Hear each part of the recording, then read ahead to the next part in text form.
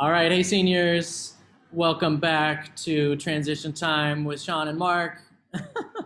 Yeah, we're excited to be making a couple more videos for you as you are kind of entering in your last stage here during your senior year. Before we get in, I wanted to just say a quick word about like some of the events that are coming up for you guys, just because I want to make sure that you know about them and that like you're excited about them, because I think there's a lot to be excited about.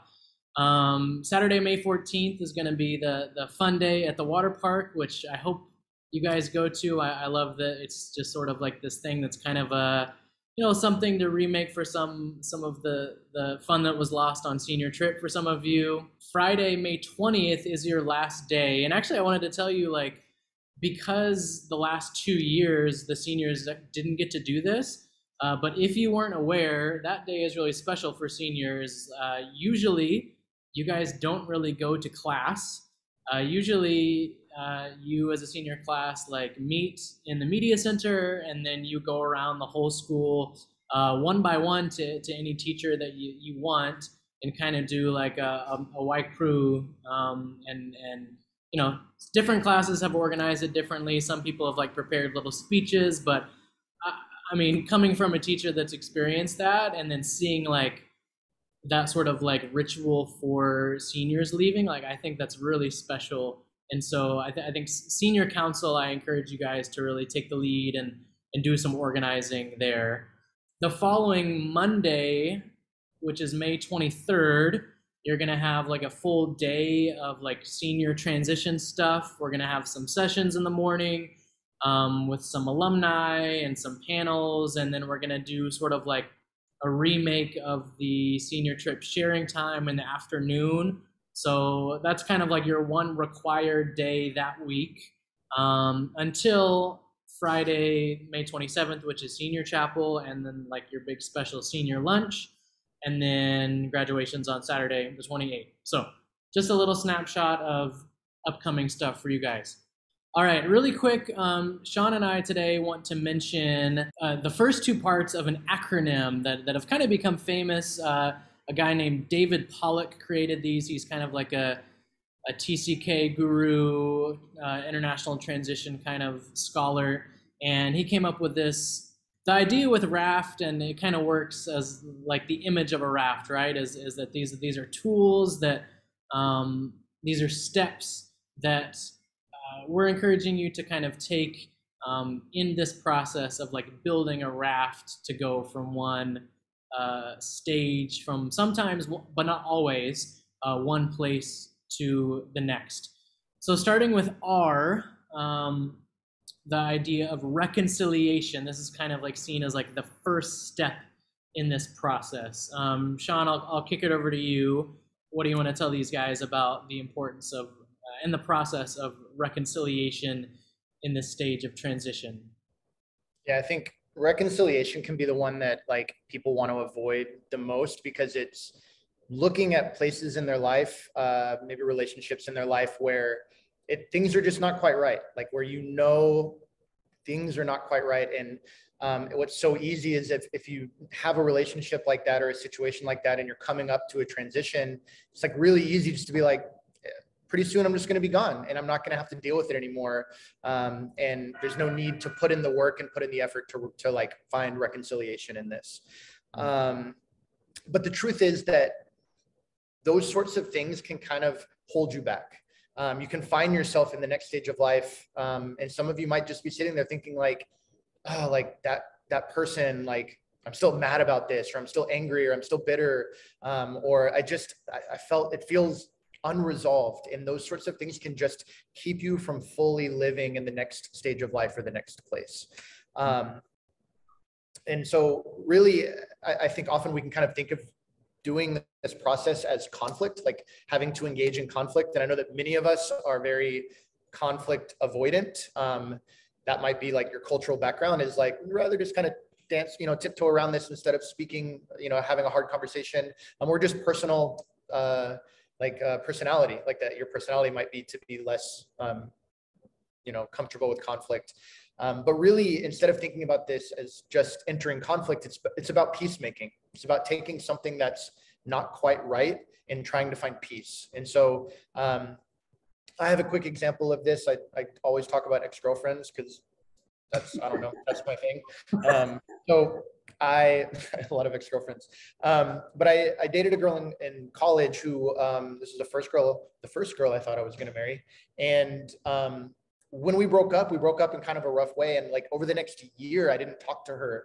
And I was a mess. Like I just had a really bad year and I was really down on myself and made a lot of bad decisions. Like in the wake of that, and about a year later, I had this conversation with her where we kind of reconciled. We didn't get back together. She was dating somebody else, but we had a conversation where we like clarified some things. And I immediately felt this like bitterness in myself just melt away.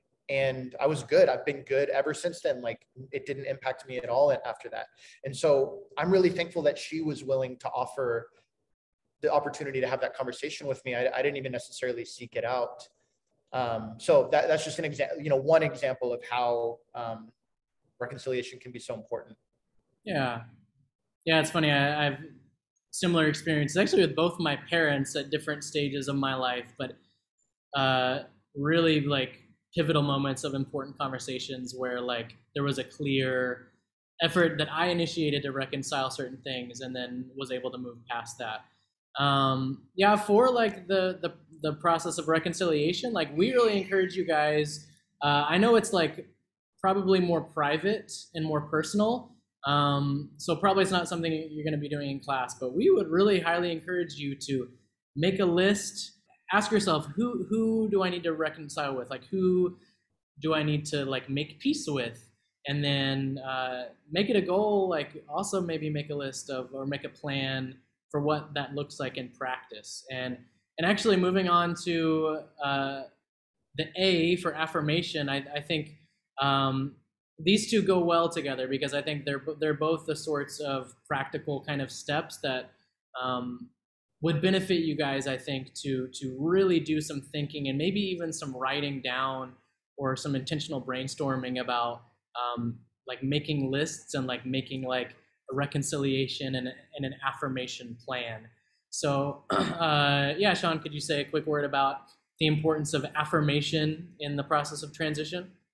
Yeah, I think similarly, it's if you don't affirm the people who have been really important in this stage of your life, it's something you might look back on and regret. Like if you never get that opportunity and you just are like, oh, that person was so important to this stage of life and I didn't take the time to thank them for that. And that might be a teacher, like talking about like going around and doing, the why to teachers, like that's that, like that. It could be as simple as that. It could be your favorite barista at a coffee shop. Like, it could happen in so many ways. And I don't know. So I found this with my students when I was teaching in Kenya. There was like a huge culture of like roasting each other. I don't know if that's a thing here or if that even is a word anymore, but they would constantly roast each other, just like make fun of each other and pick at things about each other. And they did that so easily. But then whenever we tried to get them to be affirming to each other, to say nice words to each other, they got really awkward. They felt uncomfortable with it. And so this is a thing that I think might be uncomfortable, especially when you're younger. I think it's been a growth in my life to feel comfortable to affirm. But a few times that I did these like affirmation times with students, like often like I had students who like would end up in tears because they were like, I didn't know that people thought this about me. I never knew. And so I think often you guys may not share with each other like how important each other are to you. And I would hope that you guys would take the time to do that. Personally, as a teacher, I felt like the first 4 or 5 years of teaching, I would want to like affirm my students and tell them how great I thought they were. But I had this like inner insecurity and fear of like, it doesn't matter what I think, like they don't care what I think. And so I wouldn't say anything. But I finally felt like, no, I need to get over my own insecurity and just tell my students that I think they're great. And at the end of the year, like we'll write letters to some students, and have actually received some letters from students that like I still hold on to today because they're that meaningful to me, that students took time to tell me that. I mean, that just happens to be like my love language. If you know what love languages are, is words of affirmation.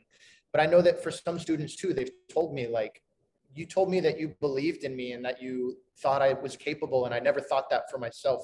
So don't withhold like your affirmation for people. It can be really important for others, for yourself and for others. Yeah. Yeah, and so I think even though we would love it if you made these like really intense like reconciliation and affirmation plans, I think to us like uh, we want you to start small, and actually we want you to start now. And we think the affirmation is kind of like between these two the easiest to sort of practice in sort of like a low pressure, hopefully low anxiety way. And so we're going to give your teachers a few options, but we want you, the idea is that we want you to practice the process of affirmation by spending some time affirming your classmates now. So we're going to give you time to do that, and we will see you guys next time. See ya.